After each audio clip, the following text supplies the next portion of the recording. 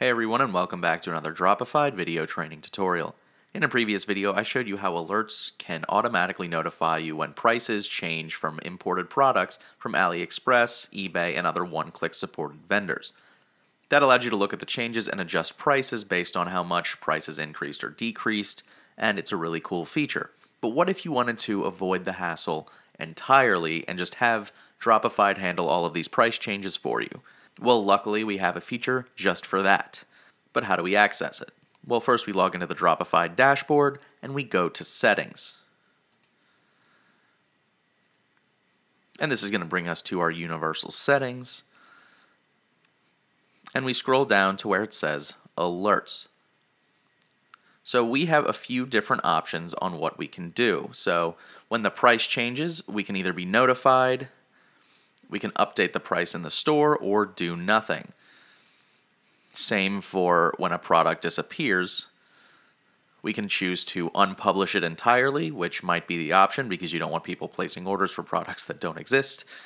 Or you can keep the product published, but you can change the quantity to 0, making it sold out. When an order is canceled, you can always notify yourself or do nothing. When inventory changes, you can set it to update automatically. That might be a good one to have. When a variant disappears, definitely remove the variant or set the quantity to 0 to show you once sold it. It's really up to you. Or you can set it to send alerts to sub-users as well, so that way anybody who has access to your store can get the update as well, and they can adjust accordingly if you're tied up at the moment, or vice versa. So you can always turn that on. But basically, all of these let you take the work out of updating it yourself. If you don't want to be as hands-on or you just want it solved for you, you can always do these different things.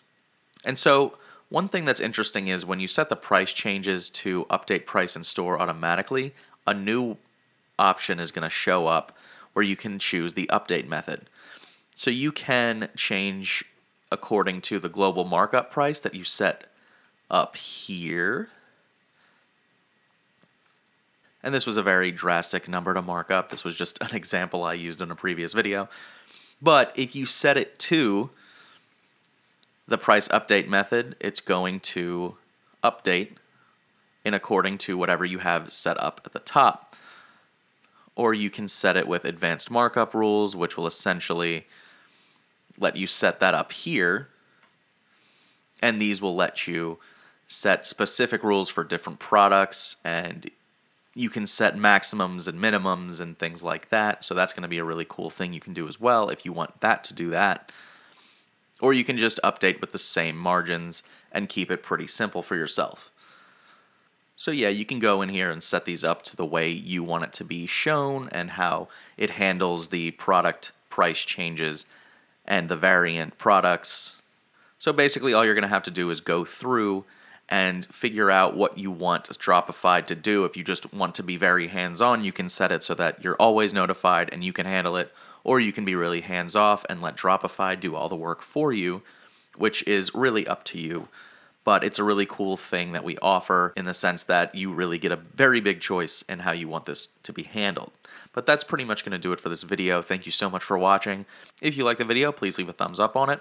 If you have any questions or want to request a video that we can do in the future, leave it in the comments down below. And if you never want to miss a video, be sure to hit the subscribe button and hit the bell icon next to it to make sure that you never miss an upload. But until next time, I've been Riley with Dropified. Thank you so much for watching, and have a great rest of your day.